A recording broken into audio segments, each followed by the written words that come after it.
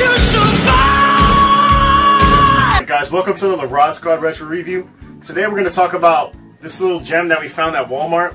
Streaming, walking around Walmart, doing our shopping. We ran into a Mortal Kombat Arcade Classics machine, a little arcade machine.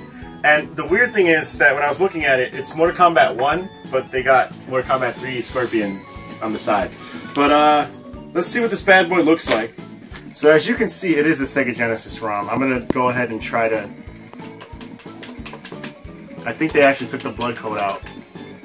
Which I wouldn't be surprised if they did because, violence.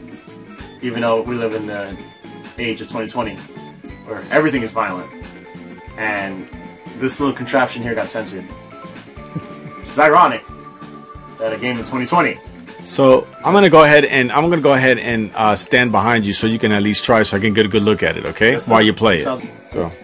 As you can see, we're about to test this thing.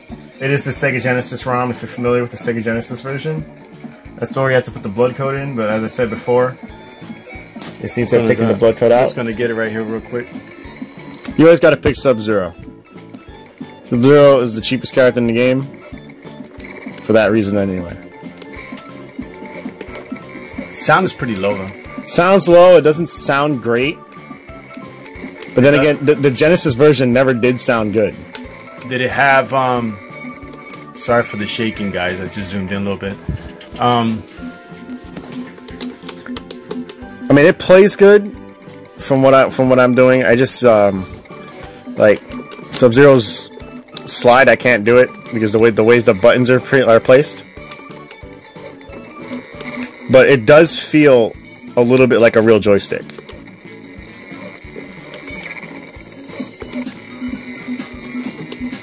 Oh, and he did the killing. Oh, sweet. That's the best fatality. Sweet. It's just a regular casual uppercut.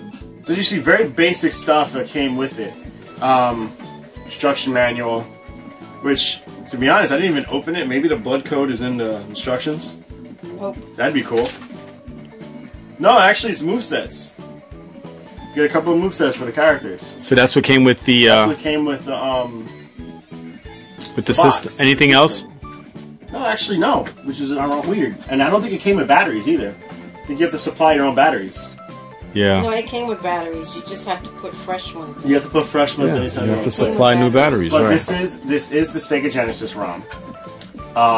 It's unfortunate you can't put the blood code in. So you'll be playing a base cart of Mortal Kombat on the Sega Genesis without the blood code. Not bad. You can still play the game. It still works. Downfall. It's only single player. Like I said, it plays well, but because of the way the buttons are positioned, I don't think some of the special moves will come out. Or at least I was having a hard time getting Sub-Zero's ice slide out. You know what I was thinking? It just popped into my head as I'm looking at this. I know that it's pretty much basic ROM to it, but I think that if it had a part on the side, a port that you could connect, let's say a controller to it or USB controller to it, you can actually have two people play on it and at the same time maybe attempt with the code on it. So exactly. That's possible, right? So what's the company that made this thing? What's the company that released it? Arcade Classics. Arcade Classics. Is there a number to that one? There is Basic Fun, actually. And I think I see Basic Fun is the company. Basic Fun. It looks like it has a 90 on the front. I think that's $90 gameplay. Okay, so that's probably the console. It takes 3 AAA batteries, and it's funny because it's rated 13 plus. there's no blood. So it's like if there's no blood in Mortal Kombat 1, like something like Smash Bros is more violent. You know what I was thinking? Maybe there's if we go online to that specific company, find it maybe there's something in it. They just don't want to put it out there like that. So yeah, that's a possibility. So what do you think? I think as a showpiece to have in your living room. As a showpiece to have in your living room, like it's decent. I like it, but it's not the Mortal Kombat experience. And it's not something that you're going to be playing. It's not something that you would rush out to go buy. It's a little novelty thing to have it. That's the word. It's for collector's item. It's not even a collector's item. I would just say it's a novelty item that you can. I would use it as a collector's item because it's cute. All right. So just final thoughts. I like it, but it's not something to rush on.